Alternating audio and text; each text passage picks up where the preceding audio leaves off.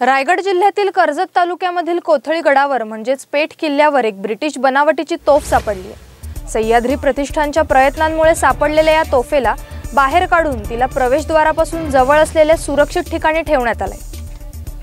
सह्याद्री प्रतिष्ठान कर्जत विभागाचे अध्यक्ष सुधीर साळोखे आणि सदस्य गणेश बोराडे यांनी कोथळी गडावरील ही तोफ गावकऱ्यांच्या माहितीवरून शोधून काढली।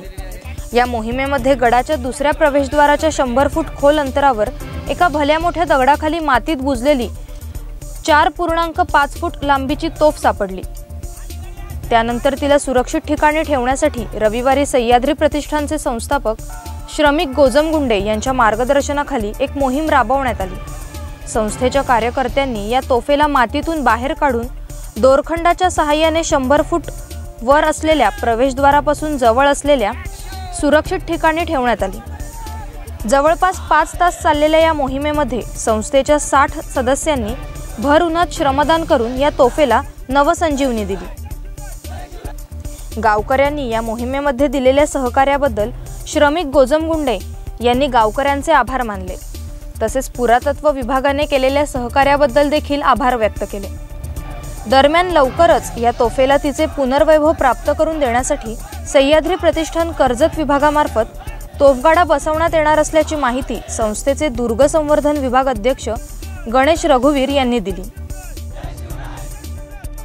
काही दिवसापूर्वी या किल्ल्याच्या पायथ्याशी असणाऱ्या मध्यभागी माथ्यावर या ठिकाणी पेठ नावाचं गाव आहे आणि त्या गावातील ग्रामस्थांनी आमच्या सह्याद्री प्रतिष्ठानचे कर्जत विभागाचे अध्यक्ष सुधीर साळोखे व त्यांचे सहकारी यांना माहिती दिली की या किल्ल्याच्या कुठेतरी परिसरामध्ये या चाफ्याच्या झाडाखाली आणखी एक तोफ असण्याची शक्यता आहे। कारण त्यांच्या आई वडिलांनी त्यांना सांगितलं होतं की या किल्ल्यावर आणखी एक तोफ आहे, पण ती कुठं आहे याचं निश्चित स्थान असं माहिती नव्हतं। पण 2-3 दिवसापूर्वीच आमच्या सह्याद्री प्रतिष्ठान कर्जत विभागाच्या वतीनं त्या ठिकाणी त्याची पाहणी करण्यात आली परिसराची संपूर्ण, आणि त्या ठिकाणी एका मोठ्या अशा दगडाच्या खाली ही तोफ असण्याचं लक्षात आलं आणि थोडंसं त्या ठिकाणची माती काढल्यानंतर लक्षात आलं की ही जी काय आपल्या समोर तोफ दिसते ती त्या ठिकाणची ती तोफ आहे।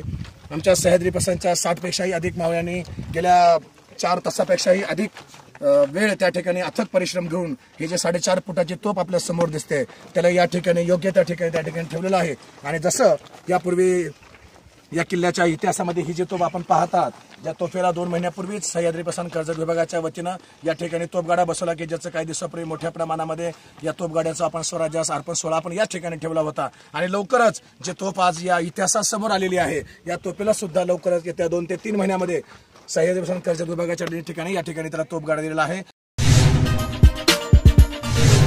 बेल आयकॉन दाबा आणि यासारख्या इतर बातम्या बघण्यासाठी आमच्या चॅनलला सबस्क्राइब करायला विसरू नका।